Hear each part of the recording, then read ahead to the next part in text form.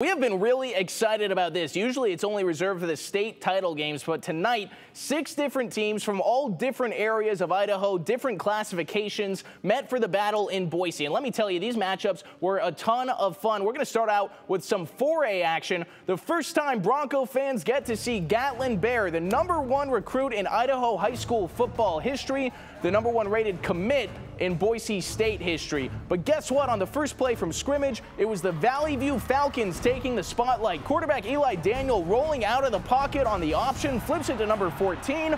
I apologize, number 14 wasn't on the roster that we found online, but guess what? He's pretty fast. Going to take this one to the house, giving the Falcons the early lead in this one. That Vallivue defense would keep up the momentum. They hold the Bobcats to 4th down, but guess what? They're going to go for it, not just for the first down. They want the whole thing. Mac Jensen lets it fly. Gatlin Bair catches it and does the rest. Guess what, Bronco Nation? You can get used to seeing that. His first touchdown on the blue, hopefully the first of many to come 2 years from now. Well, Vallivue wastes no time driving down the other way. They get a nice run up the gut, but that Burley defense hawks to the ball, rips it out, and recovers. Took a second for the refs to talk it over, but that's going to be Burley football. They make the call, and Burley's air attack was something special tonight. Jensen getting another one. Look at the fighting effort from number 8.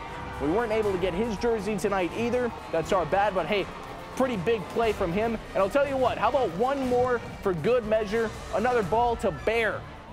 Mac Jensen, way deep. Bair all alone to reel it in.